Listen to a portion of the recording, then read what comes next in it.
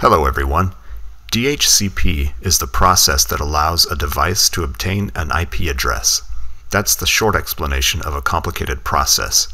Obviously there's a lot that goes into it, and this video will go over some of the highlights at a very high level. This video is primarily for CISSP students, but hopefully the rest of you can find some benefit from it.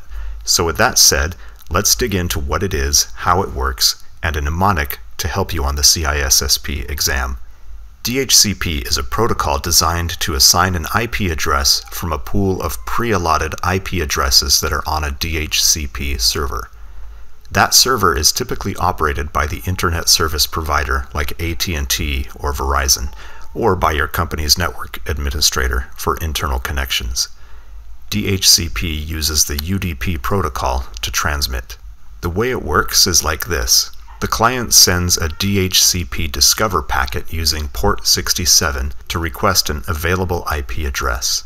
The server responds with DHCP offer using port 68 to offer an IP address. The client then responds with DHCP request to use the offered address.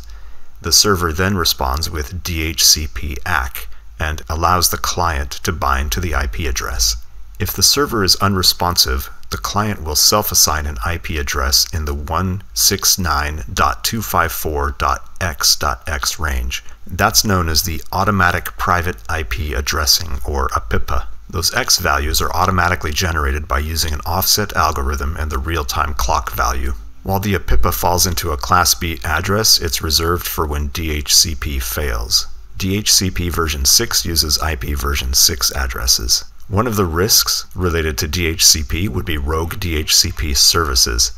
In other words, something pretending to be the DHCP server. Countermeasures would be port authentication of MAC addresses for all workstations, a zero-trust architecture, or configuring your intrusion prevention system to drop any unauthorized packets. If you're new to Domain 4 concepts and have a hard time retaining this information for the exam, we have a silly little mnemonic that hopefully can help you. This is a bit of a stretch, so please just bear with me here, and if this doesn't work for you, just spend some extra time studying DHCP in Domain 4.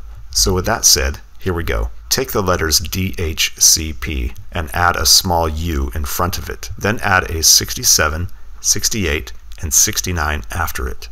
In looking at the new letters, group the outer letters and you'll see the UDP. That will help you to remember UDP. The numbers 67 and 68 are the ports to be used. The 69 is related to the 169 ... APIPA address that's used for when DHCP fails. To remember the IP client-server communication process, simply look at the D and the P of the DHCP and remember discover and pack.